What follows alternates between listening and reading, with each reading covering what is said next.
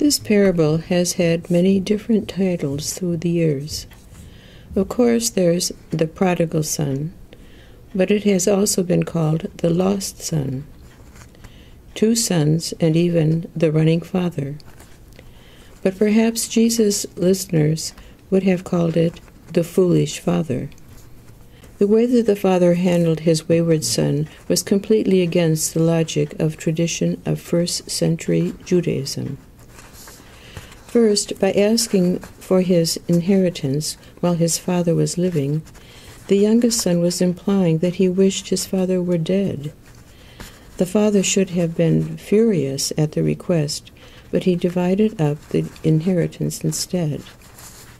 Second, when the father gave his son his share of the inheritance, cattle, crop, and whatever other goods is consisted of, the son sold it, took the money, and ran with it. This was not just an insult, but a financial blow of his father. Even if the father were to divide his estate before his death, his sons would not have been allowed to sell anything until after he had passed away. The father still needed to live, after all. The fact that the father ran to greet his son would also have been shocking to Jesus' listeners. It was considered undignified for a mature man to be chasing after his son like that.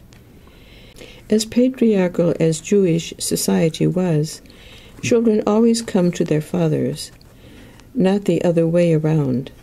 So it would have been scandalous for the father to humiliate himself before his ungrateful son. Finally, when the father killed the fatted calf and threw a big party, he was indirectly using the eldest son's inheritance. There was nothing else left to use. No wonder the older boy was angry. Jesus used the father's outlandish behavior to highlight the depth of God's mercy. It's almost illogical that way our Heavenly Father forgives us over and over again. It's scandalous the way He lavishes us with undeserved treasures, but this is our God, and His love for us is real. Today, try to imagine God racing toward you, His robes hiked up and His face filled with anticipation. Doesn't it make you want to run to Him?